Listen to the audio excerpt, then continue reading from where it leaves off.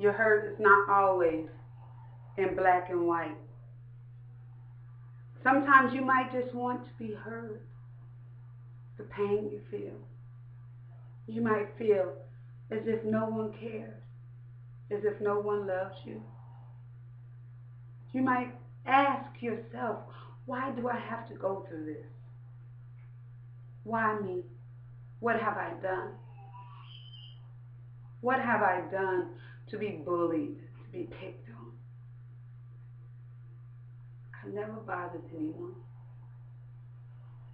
Try my best to be a kind person because that's how you were taught. But it's not always as simple as black and white. It's not always that simple. You may wonder, why is no one listening? And you also may be too scared to even share how you feel. The sadness, the pain, the hurt, the rejection, everything that comes along with being bullied.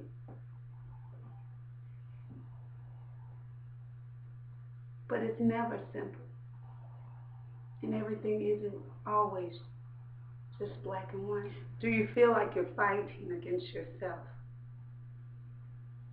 to do right, to make other people happy, to make yourself happy, to fight the hurt and the pain?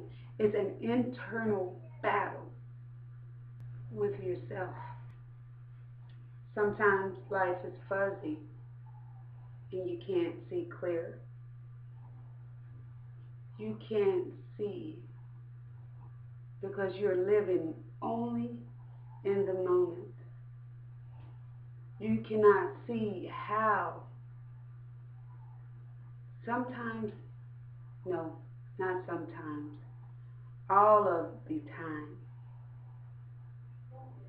when you make decisions and make a conscious decision to take your life, you don't see, it's not clear to you how many people will miss you, how many people are going to hurt.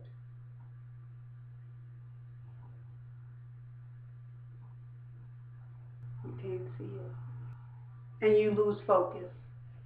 Sometimes you may lose focus because you're stuck in that moment. And it's only one moment.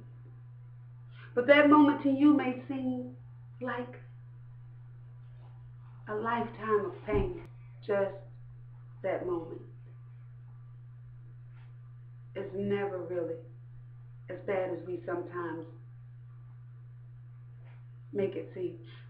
Do you think about all those people who will miss you? Do you think about all those people who will hurt? Do you think about those people who will cry themselves to sleep at night because you're gone? Why care about people and what people think who aren't a major factor in your life, to let the words of those who might treat you really bad and mistreat you, to let them win? Because when you take your life, they win. When you take your life, they pushed you over the edge. They've won. When you succumb to the hurt, they've won. Don't forget about the people that love you. Don't forget about those who care. When you take your life, those minor things, those little petty things that people say and how they treat you, it don't matter anymore because then you're gone. And you don't think about all those people who hurt because you're gone. Those people who truly care about you. You have to gain focus. You have to remain focused. And you have to stay focused. And even when you go through petty mess, just for the simple fact that somebody else might be unhappy in their life, you have to stand strong. You cannot let the things that people say, or the life experiences and the things that you go through push you to that limit, to a place where you will take your own life. We have to stop it. We have to stop and think. Those minor times in your life that seem so monumental, they seem so big or minor. The things that people say to you, they're minor. The hurtful things that people say, they're minor.